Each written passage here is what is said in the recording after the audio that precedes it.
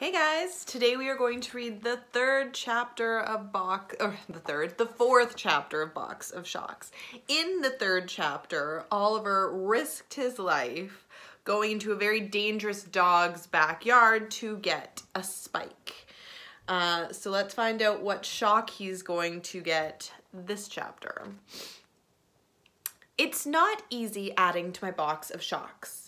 Mom and Dad keep track of where I am and what I'm doing pretty much every minute of the day. Finding opportunities to do crazy stunts and collecting new shocks for my box is really tough. It's December before I get my next chance. And remember, his first shock he got at the end of October, so that's a while. Right before Christmas every year, our family has this tradition of going on a sleigh ride with my aunt, uncle, and little cousins. We drive to a nearby farm and get pulled around on a sleigh by some Clydesdales. After the sleigh ride, we have hot dogs and hot chocolate by a huge bonfire. And then Mom and Dad always sing a duet of White Christmas. Mom says it's her favorite event of the Christmas season. I secretly kind of agree with her, but it gives me an idea. As everyone's getting their boots and jackets on, I say, I don't feel so good. I don't think I should go. Mom feels my forehead. You don't seem to be running a temperature. It's not my head, it's my...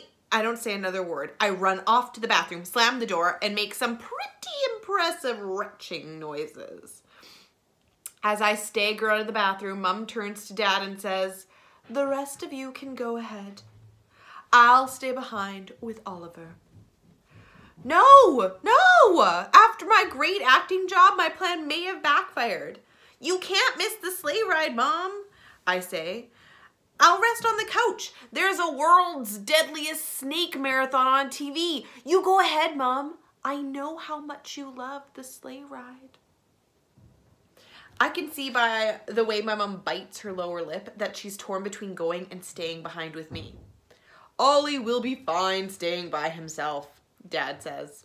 He can always call you on your cell phone if there's a problem, and Grandpa Golly is close by. Right, Ollie?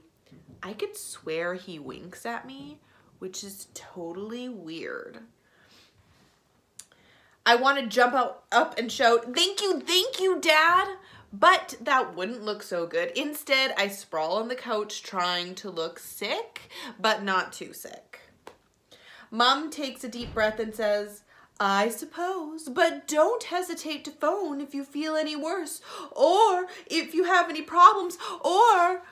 I'll be fine, Mom, I say. I just need some rest. As soon as they're out the door, I jump up and run to the phone. I look up Ronnie Hooverman's number and punch it in. I'm in luck. Ronnie answers the phone. Hi, Ronnie, Ollie here. How much does it cost to visit Mr. Creepy? He tells me it's $5, so I run to my room, find my camera, and grab the money from my piggy bank. I check my watch and run over to Ronnie's place. Last year, our teacher, Mrs. Walmsley, told Ronnie he wasn't allowed to bring Mr. Creepy to school, even for pet day. That's because Mr. Creepy is a tarantula. Now is my perfect chance to pay him a visit. In some ways, this stunt's different from my visit to the Milburn house and Spike McChomp's yard. In this one, Mr. Creepy does all the work. I don't have to face a zombie or a crazy dog. But there is one thing that's very much the same. I'm a little bit terrified as Ronnie takes Mr. Creepy out of his terrarium and places him gently on my bare arm. Having a tarantula crawl along my arm is more than a bit freaky. It might not be quite as bad as when Spike McChomp tore my pants off or when the quasi-zombie gave me candy. Still, I'm not exactly in a happy place as Mr. Creepy crosses my elbow and heads up my arm. Of course, I'm not quite as freaked out as Mom would be. If she could see this deadly, bloodthirsty giant spider crawling across my bare skin, she'd be screaming loud enough to break all the windows in the house. I get Ronnie to take a picture of Mr. Creepy on my bare arm. As soon as he's clicked the picture, I say, okay, take him off now, thank you. Ronnie takes him off my arm. Thanks, I say, and don't tell anyone I did this, okay? I can trust Ronnie. He's not the most popular kid at school. In fact, most people think he's weird, so they don't pay attention to anything he says. I'm sure my time with Mr. Creepy is a pretty safe secret. When I get home, I use Dad's computer to print the picture of Mr. Creepy crawling on my arm. I pull my box of shocks from its hiding place, open the lid, and place the picture right next to the spike. With the box back in its spot, I'm pushing the wood panel back in place as my parents' van pulls into the driveway. Mom and Dad continued to make it nearly impossible for me to add anything to my box of shocks. Not only do they have me in piano lessons, now they're making me take swimming classes, plus karate, and an extra study skills class on Saturdays. Every single minute of my life is filled with something they've organized. And if I'm not busy with lessons or school or homework, Mom and Dad always want to have what they call quality family time. They like to talk, and they're always asking me about my school and my lessons and my friends and just about everything you can imagine.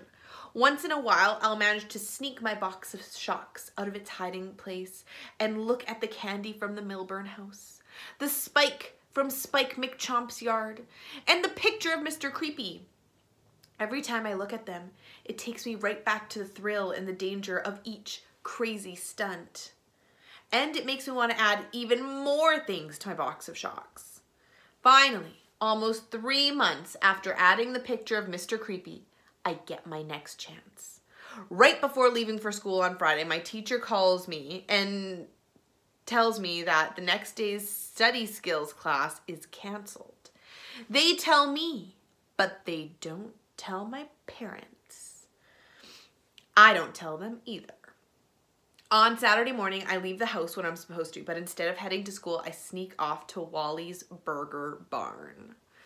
Mom says that you can get food poisoning from anything you order at Wally's. She says you can get food poisoning from just reading the menu. That's why I have to go and order a Wally Wowzer burger, the biggest burger south of the North Pole. There are rumors that Wally mixes worms in with the beef and that someone found a fisheye in their fries. If Mom knew I was chewing on a Wally Wowzer burger and a mega basket of fries, she'd probably take me to the hospital to get my stomach pumped and force me to eat arugula and kohlrabi salads for the rest of my life. I gulped down the burger and fries in less than 2 minutes. Sure, the beef tastes a little wormish, and there may have been an eyeball or two in the soggy fries, but it was worth it. I fold up the wrapper, slide it into my pocket, and head home. I sneak around to the back because Mom and Dad are talking to the next door neighbor in the front yard. As soon as I get inside, I run up to my room and take my box of shocks from its hiding place. I carefully place the burger wrapper from Wally's in with the spike, the piece of Halloween candy, and the picture of Mr. Creepy. As I slide the box back into its hiding place, I think about Mom and Dad would do if they heard about all the crazy things I've done. I would definitely be grounded. Probably for a year or two. For sure my allowance would be cut, and they'd find a million other ways to punish me. But there's no need to worry. As I put the wood panel back in place and close the closet door, I know there's no way they'll ever find my hiding place. No one will. Sometimes I'm bursting to tell my friends all about my box of shocks and the crazy things I've done, but I can't. I can't take a chance on telling anyone, not even my friends.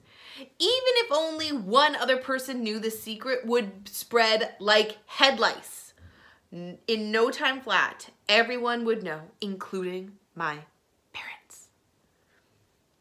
As long as I'm the only one who knows about my box of shocks, my secret is safe. It has to say safe because there's still plenty of room in the box. I'm always on the lookout for another great stunt, but during the next 3 months, I've got soccer, and more swimming lessons, track and field, plus school, and quality family time to keep me busy. I'm looking forward to the start of summer holidays because I have big plans. I'll be spending 2 whole months at Uncle Ned and Aunt Jean's farm. Mom and Dad will be in Toronto, where Dad is teaching at a course at university, while Mom takes some time at her accounting classes. They figure it would be much healthier for me to spend the summer on the farm than be cooped up in a tiny apartment they've rented in Toronto. Plus, Mom thinks it'll be good for me to spend time with my cousin Stuart. I overheard her talking to her sister, my Aunt Jean, on the phone one night. Mom thinks Stuart would be a good influence on me because he's such a hard worker and always does what his parents tell him. I'm tempted to tell Mom that even though Stuart and I are cousins, and even though we are exactly the same age, there is 0 chance of us ever being real friends. If Stuart was in my class at school, I'd be out at lunch break shooting hoops while he'd be inside sharpening pencils for the teacher, or making sure all of the toilets in the washroom were flushed. I don't say anything about Stuart to Mom though. Putting up with Stuart for 2 whole months will be worth it. The farm is the perfect place for me to do all kinds of crazy stunts. By the end of the summer, who knows? Maybe my box of shocks will be filled right up. And that's the end of chapter 4. All right, I hope you guys really like that. I am really enjoying this story. I've always really enjoyed it. Tune in next week for chapter 5. I hope you guys have a great weekend, and I hope you're enjoying all the nice weather and going for lots of walks with your family. I'll see you guys later. Bye.